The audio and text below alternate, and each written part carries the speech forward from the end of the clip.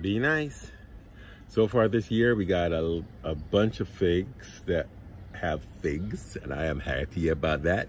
I got the greenhouse because wanted to start them early. However, I think I still brought them out a little too soon because once I brought them out in the beginning, they had started to leaf out. Those initial leaves, I think it was still too cold and they crumbled up. So they got a later start than I would have liked.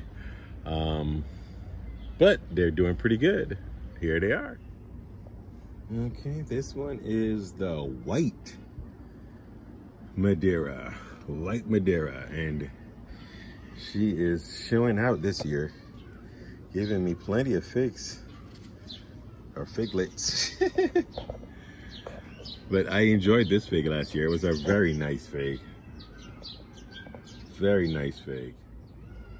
Yeah, this one right here is a graph of Black Madeira KK.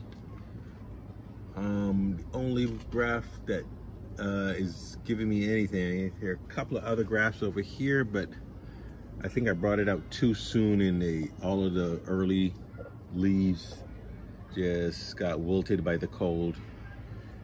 So, but she bounced back, and I got a couple of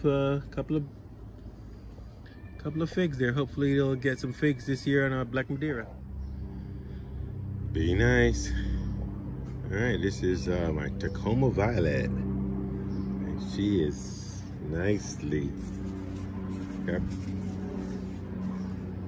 figs. I'm loving my Tacoma Violet this year. It's looking good.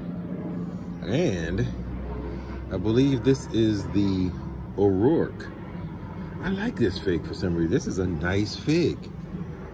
This is a nice fig. I like this one.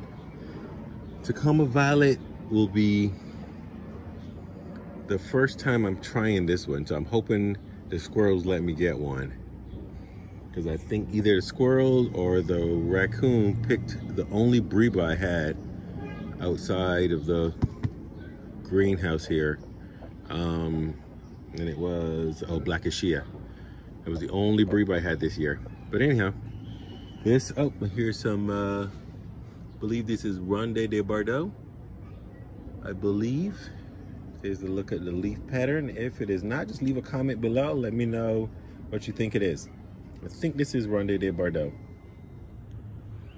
JH Adriatic. Got a couple of figs on here. Looking good, looking good.